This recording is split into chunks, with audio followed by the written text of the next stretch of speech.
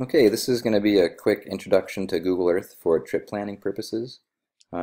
This video will just be basics of Google Earth, and then I'll make another video actually drawing a route and fine-tuning it in the intention of using it for a trip.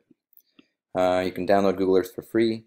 You might see a bunch of extra layers when you open it up, and these are things you can turn off. I generally do turn them off just to clean up my workspace. I like this to be as clean as possible. I do actually use the photos layer pretty frequently. I like to use it to explore areas, maybe identify something that I'd like to see. These photos are hosted by Panoramio, and Google bought Panoramio and then killed it or moved these photos into Google Maps, but not in a way that's easy to see where they're from. So you can, another useful tool here is map sites. This is where a lot of the Panoramio users moved over to.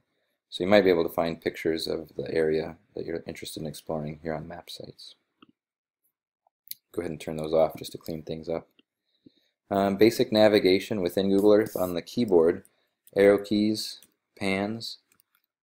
Shift and the arrow keys will either rotate or tilt.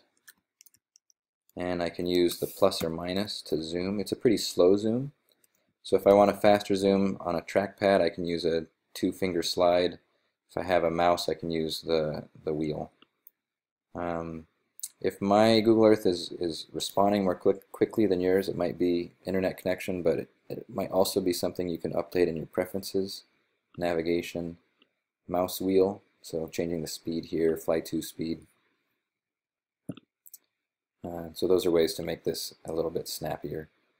You can also do all this same manipulation up here. I don't. I think this is more confusing and I lose control over the view that I want. So I'm used to the keyboard.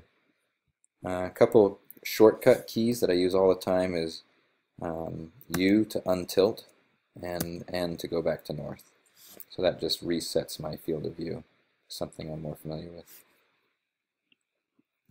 As far as the display, you can see lat long down here. This elevation is actually pretty cool, so you can just get a rough sense. Here it's 2895, here the peak's 5500. So I use that all the time. It's more useful to have a topo map, and you can pull in a topo layer. So go to a browser. I'm in Alaska, so I'll do Alaska Topo KML.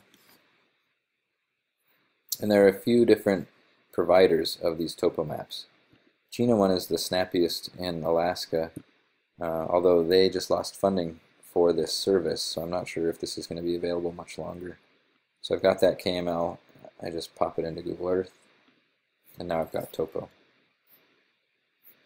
Notice that it came in this temporary places folder, and what that means is that if I close Google Earth and open it again, it won't be here anymore. So you probably want to move this up into My Places to store it. I've already got one there, so I'm just going to go ahead and delete what I just imported. Now I haven't downloaded all of these maps. I've just pulled in the service that when I'm at a certain zoom level here, the service calls, in this case, Gina, and Gina then returns these tiles. And you saw there were a bunch of topo maps outside of this area that I'm interested in. So you might be able to speed up your processing time a little bit by going through this nest, identifying some that you don't need, and just getting rid of them. I don't even know what I deleted because I don't see anything disappearing on the map.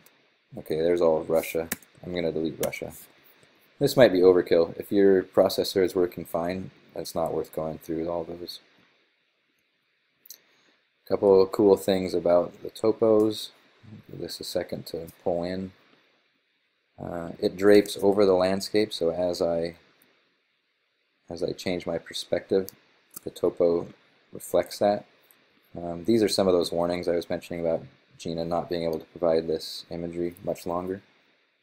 Another cool thing is that I can select this folder and then open up this transparency filter and just show a little bit of topo if I want, none, all. This is useful for me when I want to get place names. So here I can still read that this is the Hayes Glacier. But for the most part I just leave this here and I just toggle on and off. Once it's got the tiles in this field of view, they're cached, and so the toggling is a lot faster. Okay, I'm going to leave that off for now. North, to go back to north, view to untilt, get my bearings.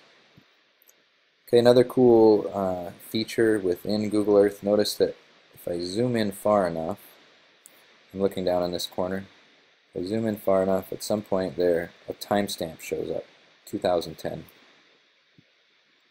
And with that timestamp, you hover over it, it says, click to see historical imagery from 2010. I can also get to the historical imagery under View, Historical Imagery. It's both bring me to the same place. So what this does is it allows me to compare, in this case, a February 2017 image to, here's a September image, July 2010 image, 2007 image. Okay, major difference in ice coverage here. So I use this to get a sense for snow on glaciers and maybe vegetation. If I'm going to do a trip in March, but the imagery is from September, if I'm lucky, there might be some more imagery and I can find something that's closer to March. Another cool feature here under the view is sun. So I'll go up to View, Sun. And what this is doing is showing me the sun on the slopes throughout the day. I haven't actually used this, but I could imagine using it so you have a ski line in mind and you're curious when the sun is going to hit it. Or if you want to compare in Alaska what December to March, the difference in sun. This is just showing me one day, but I can zoom out. Now I'm looking at a full month, zoom out a full year, so this is probably going to be a bit of a strobe light. Nice. Okay, I'm going to kill that. North, untilt. That's it. That's the basics of Google Earth. I'll make another video about drawing routes, and we'll be using these tools for that. Okay.